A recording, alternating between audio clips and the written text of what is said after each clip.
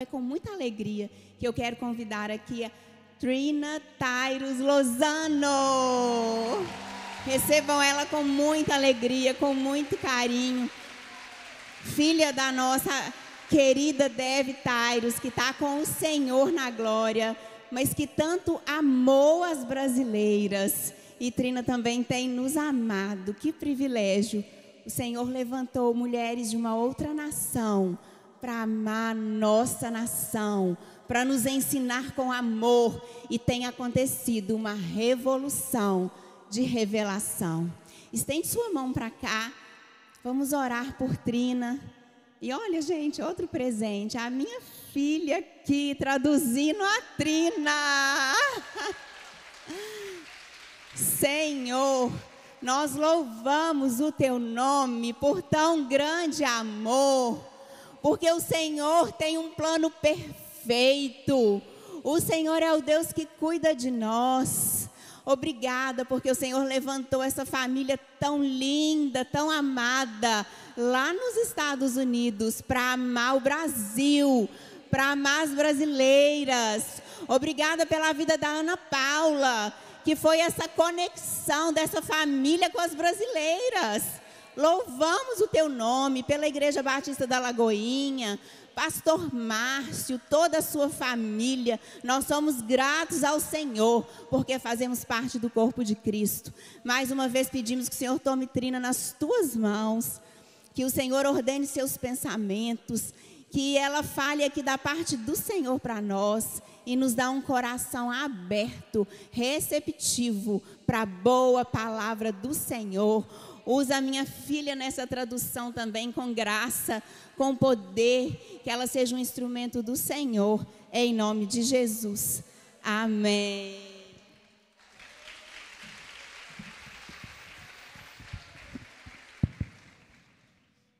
Hallelujah. Aleluia! I know that in the ancient Hebrew language, there's actually no such word as coincidence. Eu sei que no hebraico antigo não existe a palavra coincidência. This is really true. Isso é verdade. Everything that God does is a divine appointment. Tudo que Deus faz é o encontro divino. I know He arranges circumstances. Eu sei que Ele trabalha em meio das circunstâncias. That's why we have to trust Him in all things. Por isso que a gente tem que confiar nele em tudo. So to go back a little bit, I was working at Christ for the Nations. Então vamos voltar um pouquinho. Eu trabalhava no Cristo para as Nações. And a student would come into my office quite often. E estudantes iam na minha sala com muita frequência. Felipe Hasagawa. Felipe Hasegawa. And so Felipe introduced my mom to Ana Paula. Então o Felipe apresentou minha mãe para Ana Paula. Uhul! And so really it started with me. Então realmente começou comigo. Because I introduced Felipe to my mom. Porque eu apresentei o Felipe para minha mãe. So God had a plan. Então Deus tinha um plano. For many years he was the one that came with her and my dad to Brazil. Por muitos anos ele acompanhava meus pais para o Brasil. My dad and my grandma send their love. O meu pai e a minha avó mandaram um abraço para vocês. And our children do, of course. They support me being here. E os meus filhos também me apoiaram por estar aqui. My grandma wishes she could come. A minha avó queria vir. My dad's jealous. O meu pai falou não. He would love to be here right E ele now. também queria muito estar aqui. So I want to honor the pastors. Thank you for inviting me and Então eu queria Pollyanna. honrar os pastores e a Poliana por me convidarem para Thank estar you aqui. so much for hosting Muito me. obrigada por me receber. I do love home experience. Eu amo a experiência do lar. And I've been very busy since my mom died. E desde que minha mãe faleceu, eu estou muito ocupada. I used to help her. Eu ajudava ela. And she went to be with Jesus and left me with all the work to do. E ela foi morar com Jesus e deixou tudo para eu fazer sozinha. So, Então, this is the new book. essa é a edição nova. And this is a new memorial edition. E essa é uma edição memorial. So, the cover is bright and cheery. Então a capa é bem alegre. And there's updated pictures of my mom. E tem fotos novas da minha mãe. And in the back is a special memorial. E na parte de trás tem uma parte especial memorial. The books are actually here for sale in the tent. Os livros estão aqui para você poder comprar. Along with some other products that are inspired by my mom. E outros produtos também que são inspirados na minha mãe. It is a blessing. É uma bênção. My grandma says we don't put a question mark where God puts a period. A minha avó fala, a gente não coloca um ponto de interrogação onde Deus colocou um ponto final. We have to accept God's plan. A gente tem que aceitar os planos de Deus. We really thought my mom would be healed. A gente realmente achava que minha mãe ia ser curada. She thought she would be, Ela achava que ela seria curada. but this was not God's Mas plan. esse não era o plano de Deus. But we know she's more alive than any of Mas a gente us. sabe que ela está mais viva do que qualquer um de nós. Because he lives, she lives. Porque se ele vive, ela vive. The resurrection power of Jesus O Christ. poder da ressurreição de Jesus Cristo. So I praise him that my mom is alive and rejoicing. Então eu glorifico, porque minha mãe está viva e glorificando.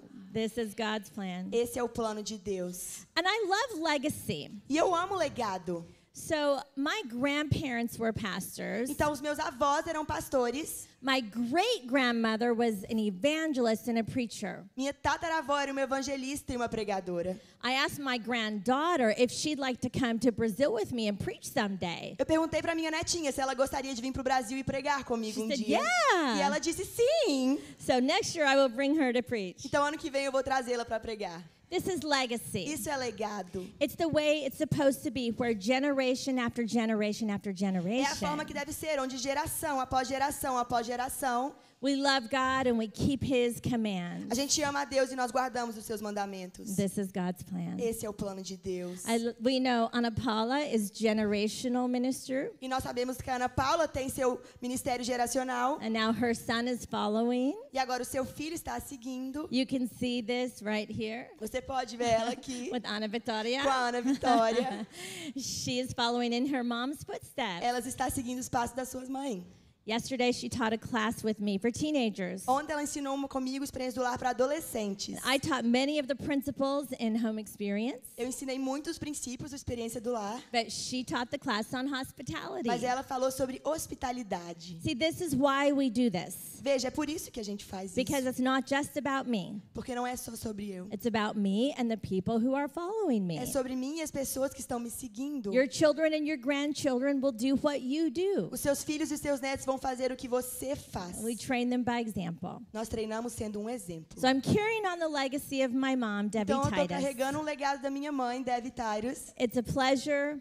e é um prazer. I'm very grateful that Brazil's also open to me Eu estou muito grata que o Brasil também está aberto para mim. because I love Brazil too. Porque eu também amo o Brasil. And I love you. E eu amo vocês.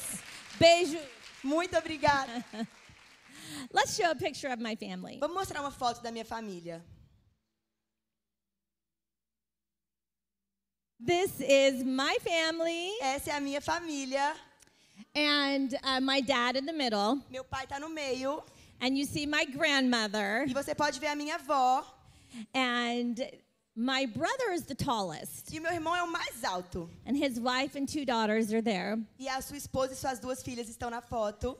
Everyone else is my family. E o resto é a minha família. My husband James and I have 4 adult sons and daughters Eu e meu marido James temos 4 filhos. and 12 E grandchildren. 12 netos. Uh-huh. 12 grandchildren. 12 netos. So it's really awesome because my grandchildren Então é muito legal porque os meus netos are at my house very often. estão na minha casa sempre. And my grandmother lives with me. E a minha avó mora comigo. So there's always 5 generations. Então tem sempre 5 gerações. This is awesome. Isso é incrível. So my grandchildren get to know the wisdom of my grandmother. Então meus netos pegam sabedoria da minha avó. So she is their great grandmother. Então ela é tataravó deles. Wow, 2 Uau. greats. Tataravó. My heart is so overwhelmed with joy Meu coração tem muita gratidão to see my grandmother and my grandkids playing together. de ver a minha avó e meus netos brincando juntos. This is legacy. Isso é legado. This is the privilege of being a woman of God. Esse é o privilégio de ser uma mulher de Deus. The essence of who we are. A essência de quem nós somos. So whatever essence we carry, it spills out to the people around us. Então a essência que você carrega, ela vai espalhar para pessoas ao seu redor. Our fragrance affects the atmosphere. A nossa fragrância afeta a atmosfera. That's the thing about perfume. Isso é o perfume. We could put it on, A gente pode colocar, but it's not actually just on me. mas não vai ficar só em você. It's in the atmosphere. Fica na atmosfera. It affects the air around me. Afeta a área e o ar ao seu redor. And then everywhere I go, Então onde você for, the fragrance affects the atmosphere. a fragrância afeta a atmosfera. As women, this is our calling. Como mulheres, esse é o nosso chamado. We're called to affect the atmosphere Nós somos chamadas para afetar a atmosfera. of our homes, of Da our nossa workplace, casa, do nosso trabalho, of the church. da igreja. Everywhere you go, you affect the atmosphere. Todo lugar que você for, você deve mudar a atmosfera. In the airport on the way here, a lady told me tava that vi- she had cancer. Eu estava vindo para o aeroporto e uma mulher me falou que ela estava com câncer. And she said, my husband prays. E ela falou, meu marido ora. I said, great, you should pray with him. That would be a good E idea. eu falei, ótimo, você devia orar com ele. Isso ia ser uma boa ideia. She had asked me in our conversation what I was doing, and I told her I was coming to Brazil to preach. E na conversa ela me perguntou o que eu estava indo fazer e eu falei que eu estava vindo para o Brasil para pregar. And she said, oh, well, pray for me. E ela falou, então ore por mim. So right there in the security line, I started praying for her. Então ali na linha do segurança eu comecei a orar por ela. Lord Jesus, heal this lady of cancer in Jesus' name. Senhor Deus, cura essa mulher do câncer em nome de Jesus. Help her to know that you are real and you love her. Ajude a saber que o Senhor é real e que o Senhor a And ama. answer her husband's prayers, the desire of his heart. E responda as orações do seu marido e os desejos do seu In coração. Jesus' name, Em amen. nome de Jesus, amém. She was shocked. I looked up and she was like, Ela estava chocada, eu olhei para ela, ela estava, what just o happened? que acabou de acontecer? Well, she asked me to pray for her. Bom, ela pediu para eu orar por ela. I was never going to see her again, and I didn't even know her name. Eu não conhecia, eu nem sabia o nome dela. We were just walking through the security A line. gente estava andando pela linha do segurança. That's fragrance. Isso é fragrância. That's essence. Isso é essência. We affect those around us. A gente afeta as pessoas ao nosso redor. In the airport, in the shopping No mall, aeroporto, no shopping, we are women. nós somos mulheres. And we have a very important role E in nós God's temos plan. papel muito importante no plano de Deus. Let's go back to the beginning. Vamos começar no início. Genesis chapter 2, verse 18. Gênesis capítulo 2, versículo 18. Then the Lord God said, it is not good for man to be alone. I will make a helper who is just right for him. Então o Senhor Deus declarou, não é bom que o homem esteja só. Farei para ele alguém que o auxilie e lhe corresponda. In the Hebrew, the word is Ezer. Em hebreu a palavra é Ezer. And it's the same word that is described in Scripture as the Holy Spirit. E é a mesma palavra que na Bíblia descreve o Espírito Santo. Jesus said, when I die, I'm going to the Father, but I will leave the Holy Spirit to be Jesus falou, your quando eu morrer, Ezer. eu vou morar com o Pai, mas eu vou deixar o Espírito Santo e ele vai ser o seu Ezer. This is an incredible privilege. Isso é um privilégio maravilhoso. If we could be so connected to the Holy Spirit, Se a gente pode estar conectado com o Espírito Santo, He is my helper to be a helper. ele é meu ajudador para ser uma ajudadora. So in the same way that the Holy Spirit helps me, I help others. Da mesma forma que o Espírito Santo me ajuda, eu ajudo outros. This is God's purpose. Esse é o propósito de Deus. It's His plan for your life. É o plano dele para a sua vida. It's His plan for my life, É o plano dele para a minha vida, that we're an Ezer. para que nós sejamos Ezer. Praise God. Glória a Deus. Sometimes people don't realize the privilege of your calling. Às vezes as pessoas não entendem o privilégio do seu chamado. We all have a purpose. Todos nós temos um propósito. Your purpose is O relationships. seu propósito é relacionamentos. That's your purpose. Esse é o seu propósito. If it's not for a relationship, you don't have anybody to help. Se não for para ser sobre relacionamento, você não tem ninguém para ajudar. So we help our husband. That's a relationship. Então nós ajudamos o nosso marido, isso é relacionamento. There's many women in this crowd that are not Tem married. várias mulheres aqui que não são casadas. maybe widowed or divorced or just single. Talvez uma viúva ou divorciada ou apenas solteira. Your calling is the same, O seu chamado é o mesmo, to be a helper. para ser uma ajudadora. Help change the atmosphere everywhere you go. Ajude a mudar a atmosfera dos lugares que você vai. The Holy Spirit's like a fragrance too, right? O Espírito Santo também é uma fragrância, certo? He blows in Ele entra and we can't see him. e a gente não pode ver ele. We can feel him. A gente pode sentir ele. That's kind of like a fragrance. É como uma fragrância, certo? We can't see A it, gente não pode ver, but we know it's mas there. a gente sabe que está We ali. can sense A it. gente pode sentir. We can sense the Holy Spirit. A gente pode sentir o Espírito So Santo. the Holy Spirit will give anointing to you Então o Espírito Santo vai te ungir when you can sense when you need to help. quando você sentir que você tem que ajudar alguém. When you can sense when somebody else needs help. Para você sentir quando alguém precisa de ajuda. When you're sensitive to the Holy Spirit, Quando você está sensível para o Espírito Santo, He opens your eyes to people in need. ele abre os seus olhos para as pessoas que necessitam. And we don't need to help everybody the same A way. gente não tem que ajudar todo mundo do mesmo jeito. Different people need help in different ways Pessoas diferentes precisam de ajudas diferentes. because everybody's unique. Porque todo mundo é único. You might notice with your children. Você pode perceber isso com seus filhos. Some children like for you to help them do something. Algumas crianças gostam que você as ajude. So you tie their shoes Então você amarra seu cadastro and you help them do it. e você ajuda eles a fazer. Other kids say, I'll do it myself. Outras crianças falam, eu vou fazer sozinho. Different personality types. Pessoas com personalidades diferentes. Some kids we help differently. Crianças a gente ajuda de formas diferentes. Yeah, you could do it yourself. Sim, você consegue fazer sozinho. Go for it. Tie your own shoes. Vai, amarra seu cadastro sozinho. So one person might need our help just through encouraging words. Então uma pessoa pode precisar da nossa ajuda por palavras encorajadoras. Some people we need to be a little more hands-on. Outras pessoas a gente precisa de ajudar elas a colocar a mão na massa. Our husband has different needs Nossos maridos têm necessidades all the diferentes. time. O tempo todo. This is why we need to be sensitive to the Holy É Spirit. por isso que a gente precisa de ser sensível para o Espírito Santo. How can I be the best Ezer, Como que eu posso ser a melhor Ezer, the best helper? a melhor ajudadora? We can turn to Proverbs chapter Você 31. pode abrir em Provérbios, capítulo 31.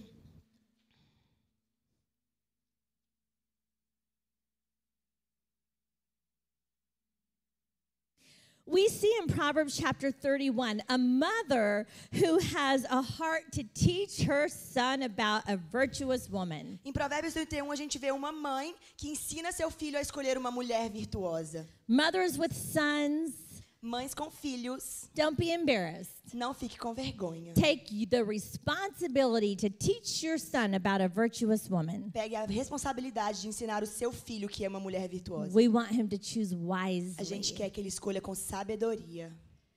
So she continues through this chapter talking about the character of a virtuous wife. Então, nesse capítulo, ela começa a falar sobre o caráter de uma esposa virtuosa. Many character qualities. Muitas qualidades de um caráter. A wife and a woman with character has integrity. Uma esposa e uma mulher com caráter têm integridade. Integrity and integration. Integridade, uma integração. A coming together Algo que se une. of what you believe and how you Do behave. que você acredita e como você se comporta. You hear the similarity in the word. Você pode ver a palavra se parece. Integrity, integration. Integridade e integração. Put your hands up like Faz this. assim com a sua mão, por favor. Bring them together like this. Junta elas assim. This is my wish for you. Esse é o meu desejo para você. That you would be virtuous women living with integrity. Que você possa ser uma mulher virtuosa vivendo com Your integridade. theology and your reality are integrated. A sua teologia e a sua realidade estão integradas. What you believe is how you behave. O que você acredita é como você se comporta. So this chapter is pretty challenging. Então esse capítulo é bem desafiador. And I believe that the scripture is true. Mas eu acredito que a palavra é verdadeira. I believe that this is wisdom. Eu acredito que isso é sabedoria. I believe this is the word of God. Eu acredito que isso é a palavra de Deus. So my integrity says I must live this way. Então minha integridade me diz que eu devo viver dessa forma. I'll just say some words that are character qualities that I've seen in her scripture Eu vou here. falar algumas palavras que são qualidades que eu vejo aqui. Proverbs 31 is trustworthy and hardworking, industrious, creative, not lazy. She's well prepared. Uma mulher de Provérbios 31, ela é confiável, ela trabalha duro, industrious. ela faz além, ela é criativa, ela não é preguiçosa e ela é preparada. She brings good, Ela traz o bom, not harm. não o que é ruim. She's a good woman of God. Ela é uma boa mulher de Deus. She can handle money. Ela pode tomar conta do dinheiro. She invests it, she earns it. Ela investe esse dinheiro, ela é dona desse dinheiro. She's energetic. Ela tem muita energia. She's kind and strong. Ela é generosa e forte. She's a homemaker, Ela faz um lar. and she's fashionable. E ela é estilosa. She's dignified, Ela é digna. and she watches over her household. E ela observa e cuida da sua casa. She's got an eye on everything that's going on. Ela está de olho em tudo que está acontecendo. A Proverbs 31 woman, we don't let anything get past us. Como uma mulher de Provérbios 31, nada passa batido por nós. We are guarding the atmosphere of our home. Nós estamos guardando a atmosfera da nossa casa. I'll highlight these verses 25 through the end of the chapter 31. Eu vou ressaltar o verso 35 até o 31 no final do capítulo. She is clothed with strength and dignity, and she laughs without fear for the future. When she speaks, her words are wise, and she gives instructions with kindness. Reveste-se de força e dignidade, sorri diante do futuro. Fala com sabedoria e ensina com amor. Cuida dos seus negócios, de sua casa e não dá lugar à preguiça. Seus filhos se levantam e a elogiam. Seu marido também a elogia, dizendo: muitas mulheres são exemplares, mas você a todas supera. A beleza é enganosa e a formosura é passageira. Mas a mulher que teme ao Senhor será elogiada. Que ela receba a recompensa merecida e as suas obras sejam elogiadas à porta da cidade. Okay, praise God. Glória a Deus. I'm going to go back to verse Eu 25. vou voltar para o verso 25. She is clothed with dignity and strength. Reveste-se de força e dignidade. Okay, you actually have to put clothes on. Ok, você tem que colocar roupa para si. It's very intentional. É muito intencional. For me to be clothed with something, I have to put my arm in, Para eu estar vestida, eu preciso de enfiar o meu braço and I have to really take some effort e to eu get preciso dressed. de me esforçar para colocar uma roupa. You all decided today what you were going to wear, and you chose something beautiful. Todas vocês decidiram que iam vestir hoje e escolheram algo lindo. To be clothed with dignity and strength, this takes some effort. Para ser vestida com dignidade e força, precisa de um esforço. We're intentional about it. A gente é intencional. We choose it. A gente escolhe. So I challenge you today, choose dignity and strength. Então eu te desafio hoje, escolha dignidade e força. Choose to be a classy woman, Escolha ser uma mulher elegante. a dignified woman, Uma mulher digna.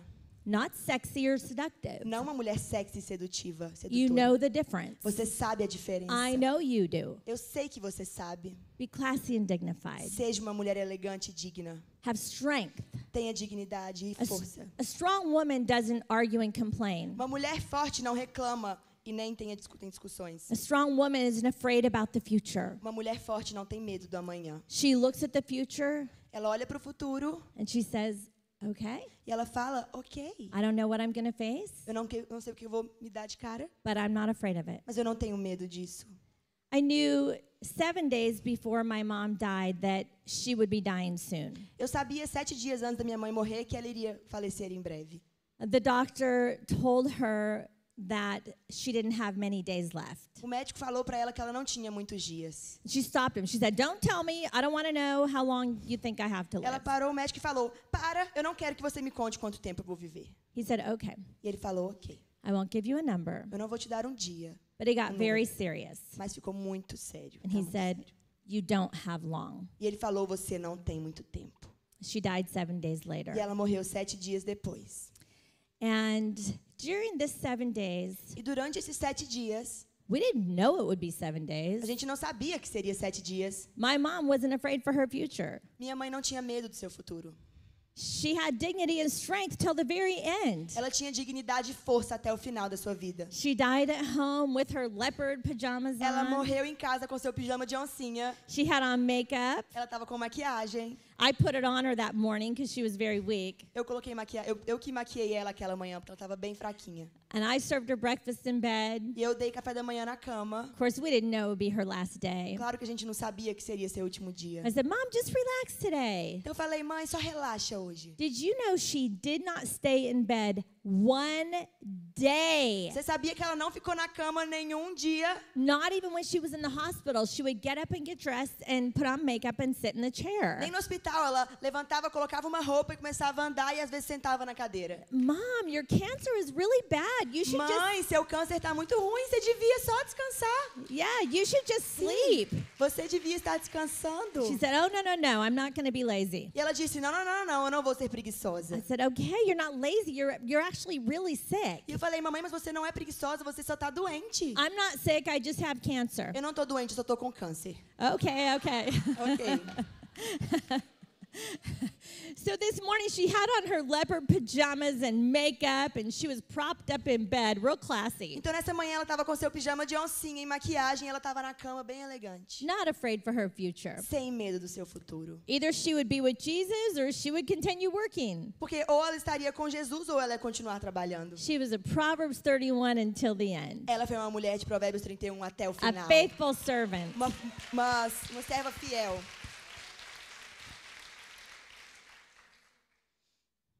Let's all be this way. Vamos todas ser dessa forma. We have nothing to fear. A gente não tem o que temer. We don't need to fear death, A gente não tem que temer a morte. cancer, Câncer, COVID. Covid. Don't fear anything. Não tenha medo de nada. We don't know what tomorrow holds, A gente não sabe o que amanhã nos espera. but we know who holds Mas tomorrow, a gente sabe quem está no amanhã. right?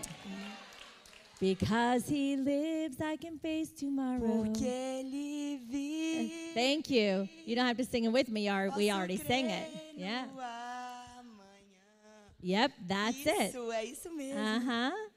We don't just sing these songs. A gente não só canta essas músicas. There's a reason. Tem um motivo. Because when you get to a point that tomorrow might be hard, Porque quando você chega num ponto que o amanhã pode ser difícil, you push through. você passa por ele. Because I'm not afraid. Porque eu não tenho medo. Not afraid about Eu não tomorrow. tenho medo do amanhã. I'm a Proverbs 31 woman. Eu sou uma mulher de Provérbios 31. No fear for tomorrow. Eu não tenho medo do amanhã. A wise woman gives instructions with kindness. Fala com sabedoria e ensina com amor. We're moms and grandmas. We're Nós- teachers. Nós somos mães, avós, professoras. We're Nós professionals. somos profissionais. We give instructions a lot. A gente dá muitas instruções. That's part of our job. Isso faz parte do nosso trabalho. We need to give instructions to people. A gente precisa dar instruções para as pessoas. Even if you're a helper to someone else, you're still giving instructions to somebody else. Até se você for ajudadora de alguém, você dá instruções para outras pessoas. Integrity is Integridade é you give instructions with wisdom and kindness. você dar instruções com sabedoria e amor. That's how you're a good fragrance. É assim que você é uma fragrância boa. If your attitude and your words are stinky Se sua atitude e suas palavras são fedidas, because you're rude and bossy and controlling, porque você é rude, mandona e you're controladora. aggravated and frustrated and Se você- impatient, Se você é arrogante, se você se frustra e é impaciente, that's not a good fragrance. People won't want to be around essa não you. é uma fragrância boa. As pessoas não vão querer estar perto de So to be a você. good fragrance, there's kindness and wisdom. Então, para você ter uma boa fragrância, tem que ter sabedoria e generosidade. Verse 27, a wise woman carefully watches everything in her household. No verso 27, uma mulher saiba, cuida dos negócios da sua casa e não dá lugar à preguiça. I tell you, there's a lot of things that are not allowed in my home. Olha, tem muitas coisas que não são permitidas na minha casa. Negativity, Negatividade not allowed. não é permitido. And I'm in charge of my house. E eu tomo conta da minha casa. The scripture says I am the keeper of the home. A Bíblia fala, eu sou a guardiã do lar. I vacuum and do the dishes. Eu varro a minha casa, aspiro e lavo os pratos. I cook and do the laundry. Eu faço a comida e lavo as roupas. And I guard the atmosphere of my home. E eu guardo a atmosfera da minha casa. Negativity, not allowed. Negatividade não é aceito. Profanity, never, ever, ever. Coisas profânicas não são permitidas.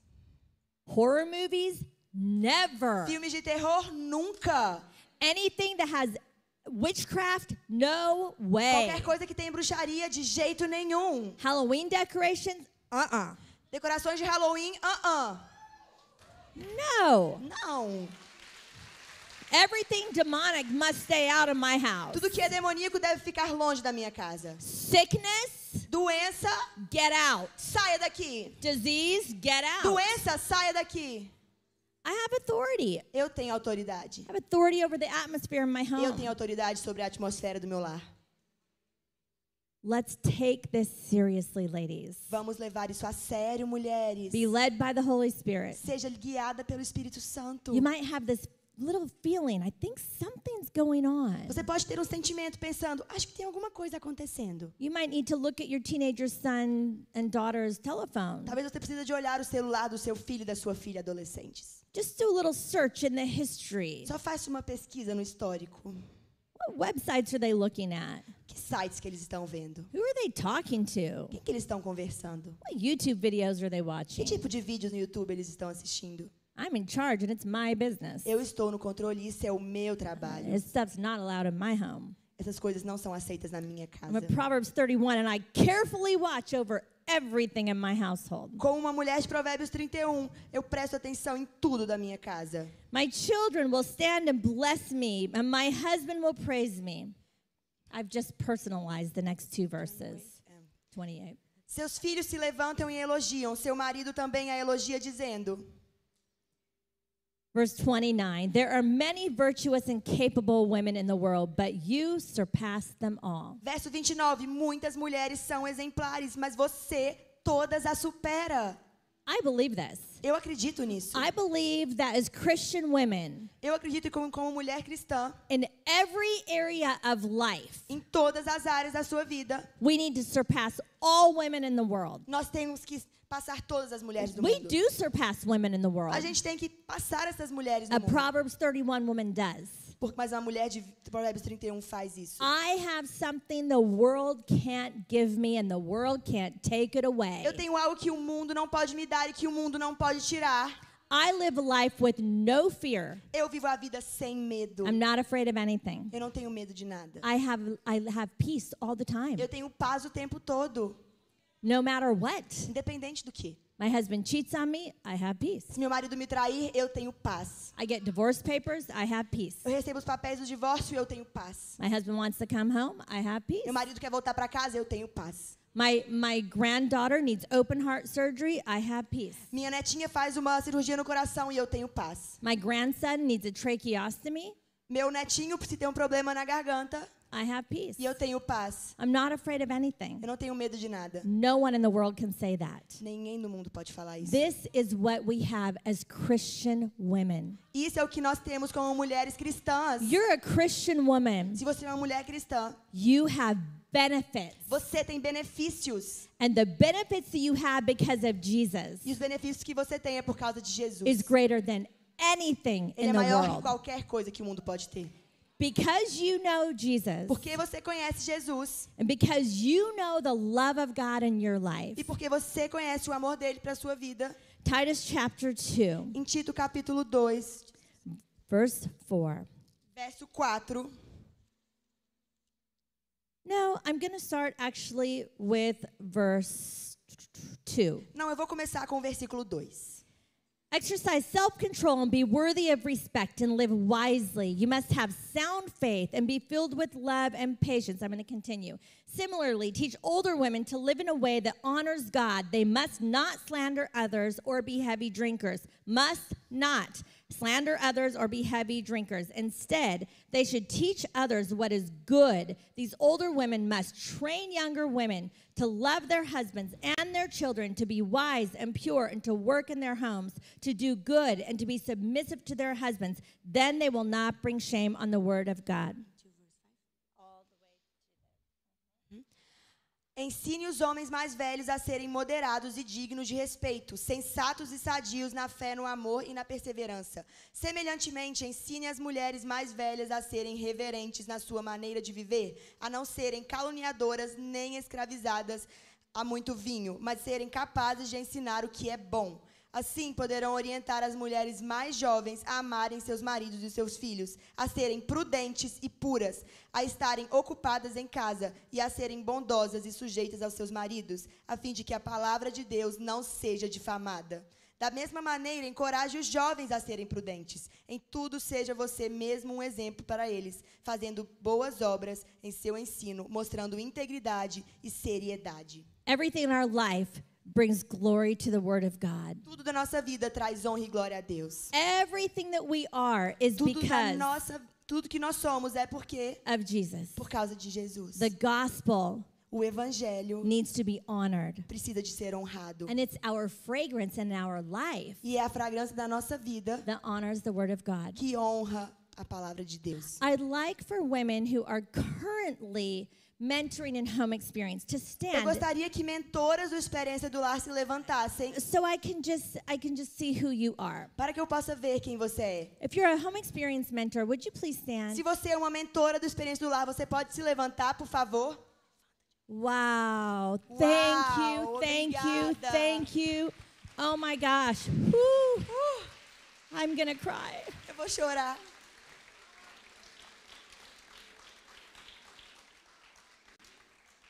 Okay, this is legacy. Ok, isso é legado. I'm not meant, stay standing. Fique em pé ainda, por favor. I am a home experience mentor in my home. Eu sou uma mentora do Experiência do Lar na minha casa. I can travel and preach, but I need to be a mentor in my home Eu viajo e prego, mas eu preciso de ser uma mentora no meu lar. because this is a calling for all of us. Porque isso é um chamado para todas nós. Now, if you know anyone who is younger than you, Agora- please stand. Se você conhece alguém que é mais nova que você, levanta, por favor. So all the older women stand. Então todo mundo levanta. Se você é mais velho que alguém, levanta. Okay, it's actually everybody. Ok, é todo mundo. We all know somebody younger than us. Todos nós conhecemos alguém que é mais novo que nós. So we all need to take the responsibility Então todos nós devemos pegar a responsabilidade to train others, de treinar outras, to help others. de ajudar outras. We need to help others know what you already know. Nós precisamos ajudar outras a conhecerem o que você já conhece. You walk in obedience to the Lord. Você anda em obediência com a palavra. Let your fragrance affect everyone around you. Deixe a sua fragrância impactar as pessoas ao seu And redor. train others to do the E same. treine outras para fazer o mesmo. God bless you. Deus te abençoe.